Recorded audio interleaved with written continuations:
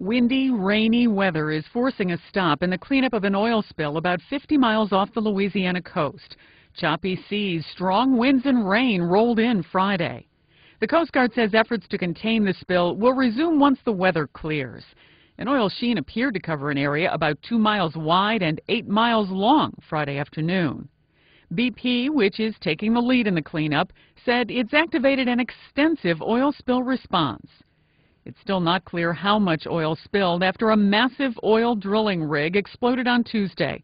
2 days later, the rig toppled in the Gulf of Mexico. About 115 workers managed to reach safety. Several were hurt, but only 2 remained hospitalized Friday. Meanwhile, the search for the 11 missing workers has been called off. Officials believe the men never made it off the platform that erupted into a giant fireball. The Coast Guard stopped the search after the families of the missing workers gave their approval.